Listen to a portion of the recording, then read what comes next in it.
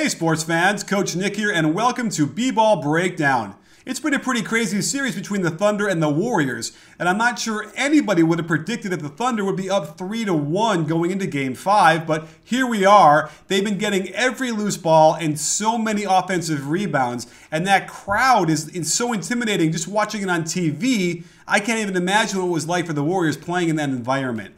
Now, before we get into the analysis and I show you the small ball lineup of death, why it's not working, and I have a great suggestion to make it work and perhaps turn the series around for the Warriors, I want to tell you about our friends over at SeatGeek because they are the best place online to get sports and concert tickets. When you open up their awesome app, you can see the vantage point of the seat right there. They give the seats each a grade so you know you're getting a great price. And if you go into the settings in the app and put in my code BBall, you'll save $20 off your first purchase. So I know that Simmons and Woj are talking about it all the time, but use my code BBall in the settings and you'll save and I'll look good.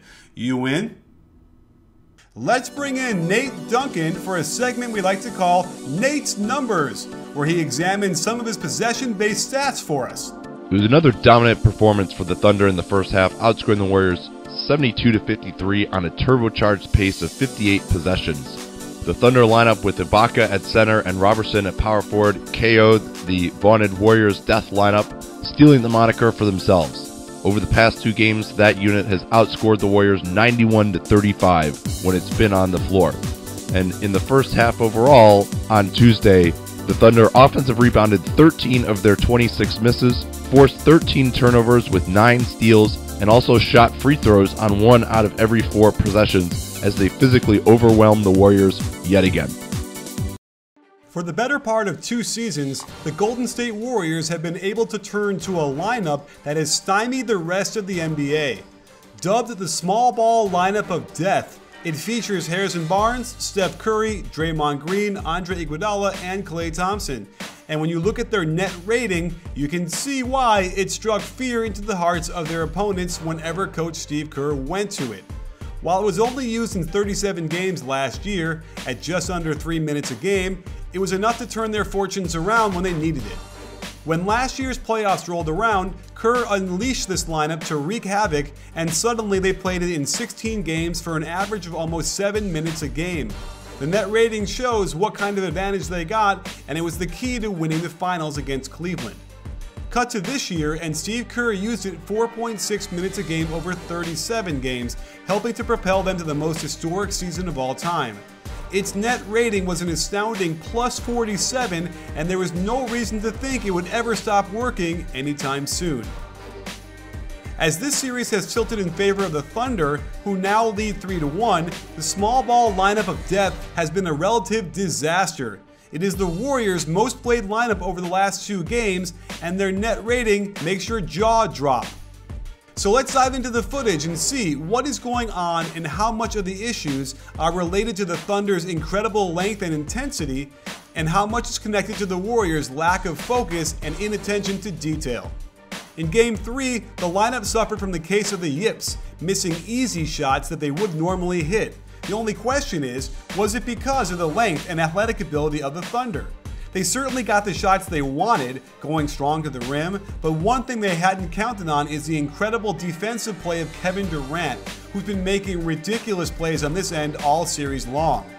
Let's look at how Thunder coach Donovan is matching up. In Games 3 and 4, he has gone almost exclusively to this lineup, and he has Durant on Draymond and Ibaka on Barnes. This allows the Thunder to match the length and athleticism of the Warriors and unleash the destructive nature of Kevin Durant on defense. Ibaka has gotten into the act as well, perhaps rediscovering his shot blocking ability when the Warriors break down the initial defense. Running a double pin down for Klay usually gets something open, and while Durant does a great job to smother the drive, they find Draymond open under the basket, but he just misses the gimme. Again, the quick drag screen, which normally works wonders, gets Golden State the shot they want, a layup. But it's unclear why Iguodala would sprint right into the lane, bringing his man over to expertly block this shot. Draymond has clearly been off on both sides of the floor, and it's not clear why. He directs the break perfectly, but then throws this pass too low, and here's Durant again being as good on defense as a guy like Kawhi Leonard. In Game 4, it was all about the live ball turnovers. I'm sure in the regular season, Curry had been able to pass to the rolling bogey without thinking twice. But Steven Adams is a straight play maker, and this deflection gets them going on the break. With Durant on Draymond, it allows him to get his long arms involved on this step-up screen and just cold rip Steph Curry. Here's a turnover that wasn't caused by the defense, as Draymond tries to force this pass, and an easy steal by Russ leads to another fast break. Green's struggles are real. He has lost his ferocity and emotional fire, and he's hurting the team more than he's helping. This turnover is head-scratching and inexcusable since he knew Robertson was there. When the Warriors went on a run, they get some movement. Klay thought he saw something, then tries to pull the pass back, but ends up being a horrible turnover, passing it right to Russ. Again, is it due to the Thunder or just losing focus? Even when they executed their out-of-bounds plays well, this Iguodala pass is thrown too softly, allowing Robertson to step around for a great steal. A good pass gives them 2 points. And this game was just about to be over, as OKC has an 18-point lead with under 5 to go when Barnes tries to drive it lefty and just drops it to Durant. Can you hear me shaking my head? Well, now let's look at how OKC is scoring on this lineup. Ibaka slips the screen, well contained, and Draymond ignores his man Robertson in the corner. That said, why close out like this? They should be happy to see him shooting the three, yet he blows right by Draymond, Klay runs away, and Barnes doesn't rotate either. After the missed layup we showed you earlier, it allows the Thunder to push the ball up and force mismatches all over the floor. Draymond gets blown by again, and they've got Curry having to rotate instead of Barnes because of the initial mismatches. Boom goes Dion frickin' Waiters. The Thunder then run a flare for Russ, well defended until the skip pass gets Iguodala all out of position, forcing a poor closeout, and Barnes can't do much when Durant has a straight line drive. But on the skip pass, why is Iguodala moving like this? It's just out of character and strange. And that great block by Durant triggers a fast break much like a live ball turnover would. And there's nothing the Warriors can do when Russ gets the runway cleared. I will credit the Thunder defense where credit is due, but how can you explain the offense getting so out of sorts that they actually have 2 players trying to set a single flare screen for Steph? And then they both cut at the same time. And then Draymond tries to pass it to one of them. This doesn't look like he was suffering from defensive pressure to me. And once the ball got in transition, no one is stopping this freight train till it gets to the station. Unlikely 3 balls have been dropping as well for the Thunder. Once this lineup stopped producing results, the lead continued to grow here, and suddenly Robertson making a 3-pointer with a 33-point lead doesn't sound too far-fetched. And here, Waiters spots up off the break and hits it with Curry in his face. And then Ibaka taps the ball loose out to the corner, where Russ happened to be in perfect position for the wide-open 3.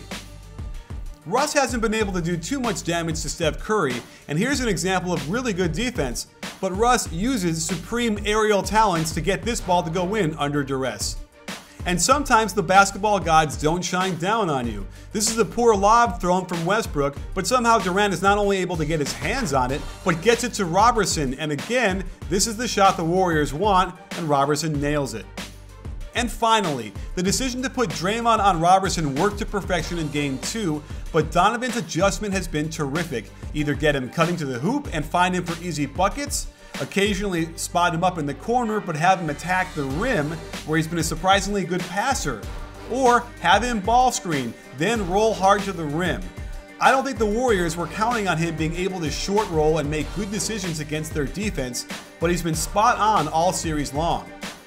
So what will the Warriors need to do? Being down 3-1 puts them in a desperate situation and calls for desperate measures. I think they should go to the small ball lineup of death to start the game. The Thunder play much better from ahead, and their hot starts have doomed the Warriors from ever getting back in the game. They can put Draymond on Adams, Iguodala on Durant, Steph on Russ, Klay on Robertson, and Barnes on Ibaka and play it straight up.